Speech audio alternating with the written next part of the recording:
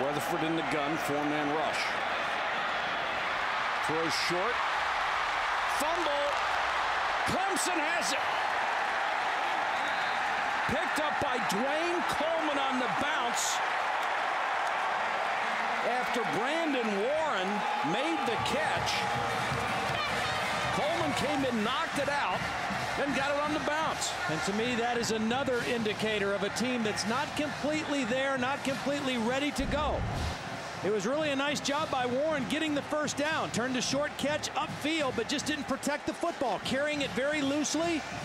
They fumbled it 7 times last week against Troy, only lost 3 of them. This one very critical against a much better Clemson team. I guarantee you one thing, they fumble it 7 times tonight, they're going to be on the short end of a big score. Here comes the reverse Ford. He's got great speed. Blockers in front. Inside the 10, Anthony Hula saved the touchdown. A 38-yard reverse to Jacoby Ford, who can fly. The way you work against a team with great speed, here's Jacoby Ford right here, is you go misdirection, bring it this way and come back with the reverse. Get that fast defense running and then come back with misdirection.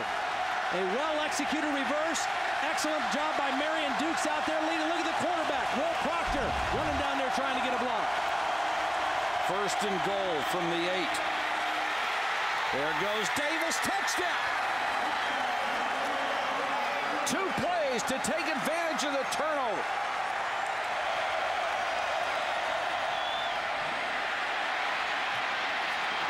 He'll run it inside the 10, 5, touchdown Proctor.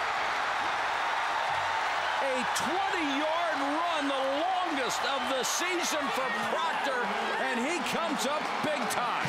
And a great decision by the young man also. One here in 1989. The quarterback of that team was a 5th-year senior as well. To the 30, Davis, 10, down to the 2. Holy cow. You know what Clemson did there? They had mass substitutions, and then they lined up and went on a quick count, and they caught the Florida State defense unaware. Look at all the defenders standing up. They lined up and went on a quick count and fooled the Florida State defense. What a call. 3rd and goal.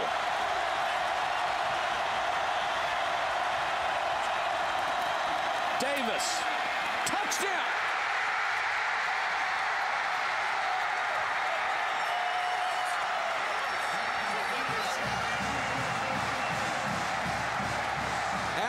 Pearson led him from the fullback spot, and Davis hammered his way in, and the Clemson offensive line did its job.